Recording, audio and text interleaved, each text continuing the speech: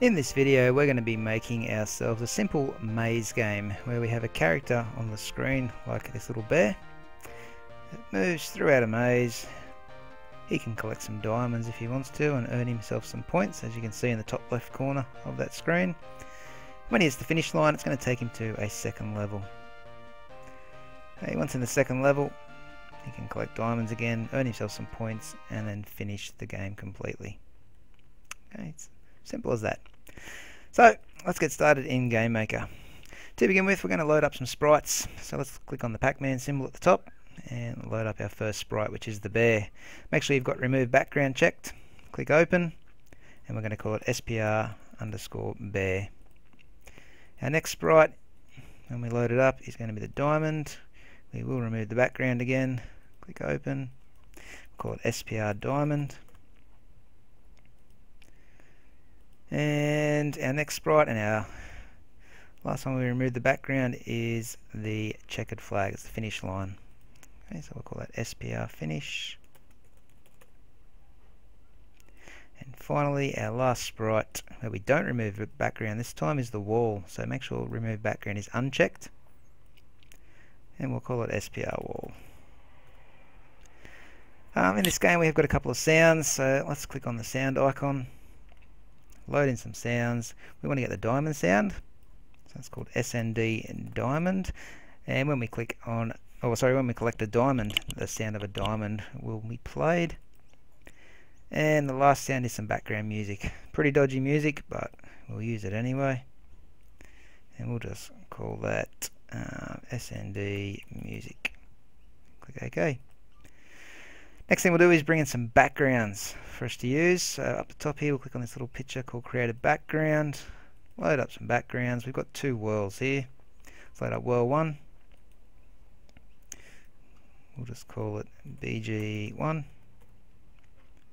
And we'll load up the second world. So that's world 2. So BG_2 is the name of our second one.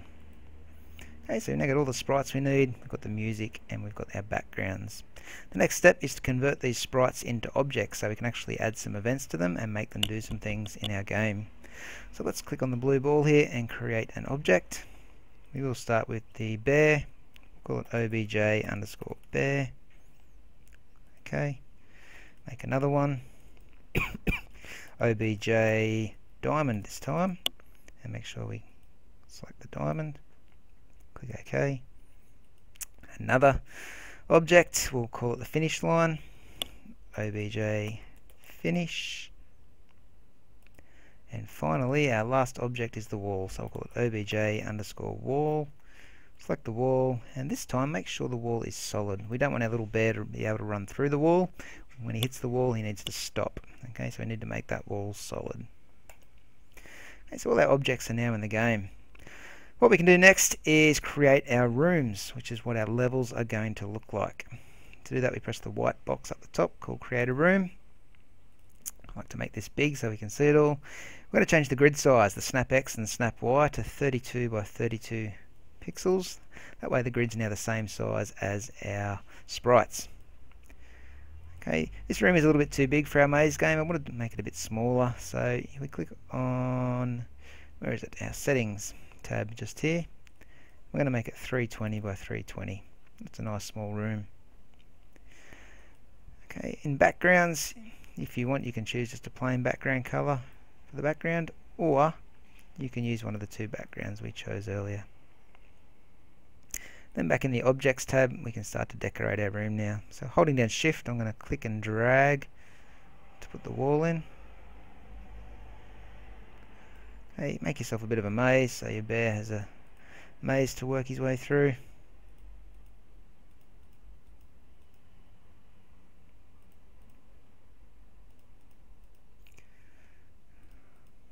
Okay, we'll put the bear in his starting position. We'll put in a few diamonds that he can collect along the way.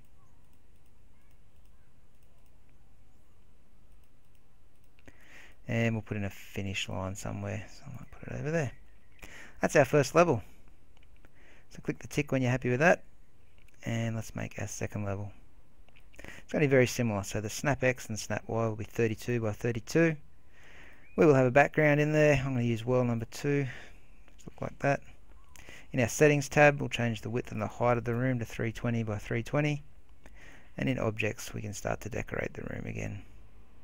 Remember, if you make a mistake with your wall, so for example I do that, I can right click on any mistake and get rid of it.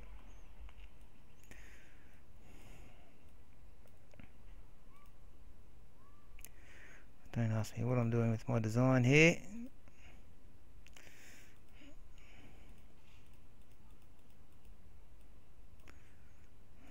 Okay, we'll put our bear back in. He can start, I might start him in the bottom again. Put a few diamonds in that he can collect. And a finish line. Okay, so there's our second level all finished. So I'll press the tick when I've done that. Now we're ready to start coding our objects to make them work. If you wanted, you could go into these rooms here. You can rename them. So I might have level 1. Rename that to level 2 just to make it a bit clearer. You can understand it. Okay, so let's go to Object Bear and let's get this bear moving around our maze. To begin with, we need to add an event in. And the events we're going to add in first of all are our keyboard events. When we press the left, right, up and down keys, we need our little bear to move in that particular direction. So we'll start with the left key. When we press our left arrow key, first of all we want to check that our little man, our little bear, is inside the 32 by 32 grid.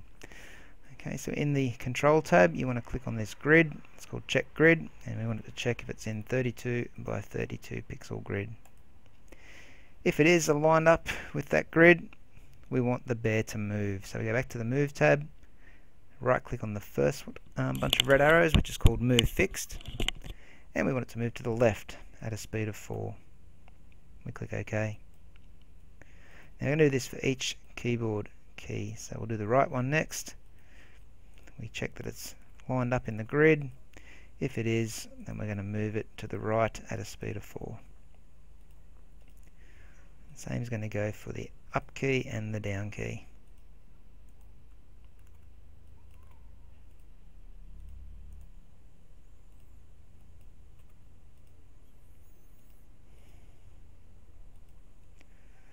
And there's our down key. Put in the grid 32 by 32 and we'll move it down. Speed of 4. Okay, so that's how we move with our arrow keys. There's a few other moving tools we need to use here. We've got the no key event that we need to put in. So when we're pressing no key at all, we need our bear to stop completely still. So again, we check the grid to make sure he's alright. And we just tell it not to move anywhere by pressing that middle dot and leaving the speed at 0. That says don't go anywhere. Another time we don't want our bear to go anywhere is when we hit the brick wall. So let's add in a collision event now. So when our object bear has a collision with the object wall, we want the same thing to happen. We're going to check the grid is 32 by 32, and we're going to say to our bear, stop moving, don't move anywhere else. Okay, let's do a quick test run now by pressing the play button up the top. That will load your game up, and you should be able to move your bear around your game. When he hits a wall, he'll stop because the wall's solid. We've told him to stop, and we're pressing no key at all, he will go nowhere. Okay, so that's looking good so far. The next thing we're going to do is go to Object Diamond. So I'm just going to actually close Object Bear for the time being. In Object Diamond, we're going to add in an event, and it's going to be a collision with the bear. So when the bear and the diamond collide, we want those diamonds to disappear. So what we do, first of all we need to play a sound to say, hey, we just collected a diamond. The loop will be false, we don't want it to play over and over again. Once we have collected that diamond, we're going to send it, or destroy the instance. It's that little trash can icon there in the main one tab, and it will destroy itself. Since we're on Object Diamond, we want the diamond to destroy itself. We click OK. We could also put in a score. So down in the score tab here, we might get 10 points every time we collect a diamond. And click relative this time. That way the score keeps adding on to the previous score. So instead of restarting at 10 points all the time, it'll keep going up 10, 20, 30, 40 and just keep adding on to the previous score. I might even pick that up and drag it to the top. So we get our points first. the sound is played next, and then finally the diamond disappears. So you can click OK on that. Back to our object bear, there's one more collision event we need to do, and that's on the finish line. What happens when we hit that finish flag?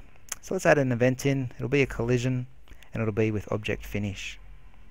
So when our bear collides with the finish line, we need to do a few things. In the main 1 tab, the first thing we want to do is we need to check if there is another level. So this very last icon in main 1 is called if next room exists. So if there's another level, then we want to go to it. So we have to right click on this one called next room. You can choose what sort of effect you want as the rooms change from one to the other. Okay, it doesn't matter which one you choose. So that says if there's another level, then we're going to go to it. But when we get to our last level, we have no more levels to carry on to. So we want to finish our game there and then. Okay, so what we need to do is go down to the control tab and we put in the else button here. So what else happens if we can't go to our next level? This is what we're going to do. We're going to go down and put in a high score menu. So show the high score button. Don't worry about changing colors or anything there, just click OK, it will look fine. And you can choose what it does from here. Okay, in main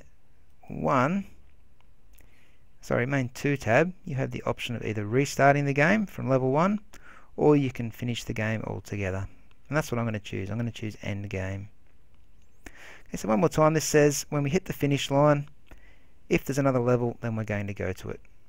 If there isn't another level, we will show the high score table where the user can type in their high score, and then they will finish the game.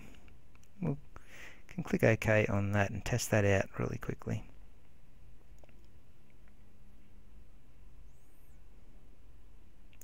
Okay, so from before, we should be able to collect diamonds now. We can see our score in the top left corner there going up, and we can go to our next level. I won't collect all the diamonds here, but I will hit that finish line. There's our high score table. And when we press enter, the game closes. So looking good. We're almost finished.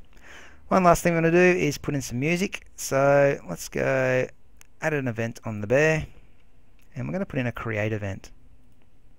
So when the bear is first created, we want our music to play, our background music. So we right click on our speaker here and we put in our background music, and loop will be true. So just in case the song runs out, it will restart and play again. That's all the coding we need for our game. It's as simple as that. The last thing you should do to make an effective game is go over to game information here and put in a help menu. So it's always good to put in a nice big heading that tells you the name of the game. So it could be Maze Game. And you'll have things like instructions, so what you've got to do to achieve success in this game. You could have things like items to collect. You could talk about how many points the diamonds are worth. And another good one is controls. So what does the user need to press to make this game work? So you'll be talking about the arrow keys that need to be pressed to move the little bear around the page.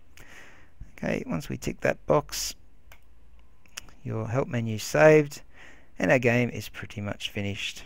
Now you can't hear the sound through my speakers, but there is sound playing on this game. I can move it around. It works fine. Okay, if I press F1 for the help menu, up pops the help menu, and I can actually see how to play this game. If I press escape, it will take me back to the game. Okay, that's as simple as that. Have fun making that game. When it comes to saving your game, just go to the File menu. You can save as, and you can save it as a Game Maker project where you can come back and edit that game in future. If you would like to take a copy of this game home to play on your Windows computer, you need to create an executable file.